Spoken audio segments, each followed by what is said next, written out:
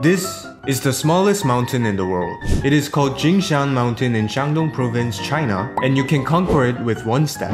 It is only 2 feet long and 4 feet wide, which is almost 15,000 times smaller than Mount Everest. Because it looks like a rock, its status as a mountain has been challenged multiple times, but when local officials dug deep around to determine its height, they couldn't find the bottom. Then it turns out it's just the tip of 157 feet mountain, most of which is underground. Still, it is globally controversial whether it's a mountain or not.